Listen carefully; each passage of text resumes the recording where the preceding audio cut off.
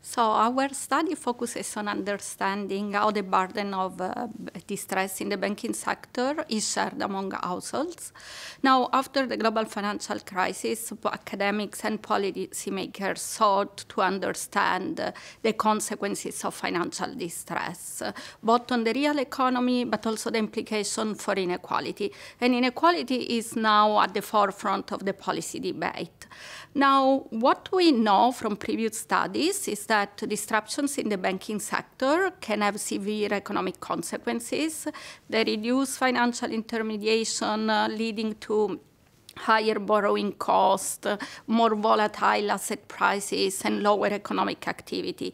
What we didn't know before our study is how banking sector distress affects different types of households, and in particular, if households of a certain type suffer more from distress in the banking sector than others. And this is an important question, as it helps us understand who are ultimately those who benefit the most from government support to distressed financial institutions. And this is key to design policies which are effective in mitigating the consequences of disruptions to the banking sector. Our study reveals significant inequality in the way banking sector distress affects households.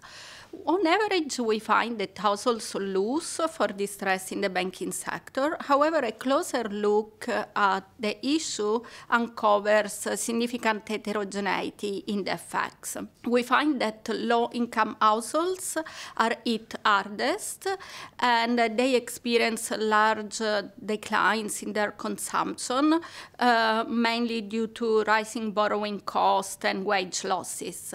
High-income households, however, while initially seeing a decline in consumption, they can actually benefit in the medium term. Of course, households at the very top of the income distributions who receive dividends from banks are going to be negatively affected. However, around 18% of high-income households actually derive some gains. And this is because these are the households that can buy assets when the price of the asset temporarily falls, and so they can increase consumption in the medium term thanks to the higher returns on this financial investment.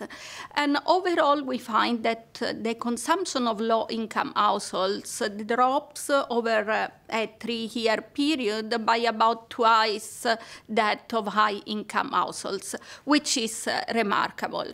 And we find that this is true both in the data and in our model. A key takeaway of our research is that banking sector distress exacerbates inequality, particularly harming low-income households more than high-income households. And this implies that macroeconomic policies that provide financial relief to vulnerable households during financial crises are effective in mitigating the negative consequences of banking sector distress.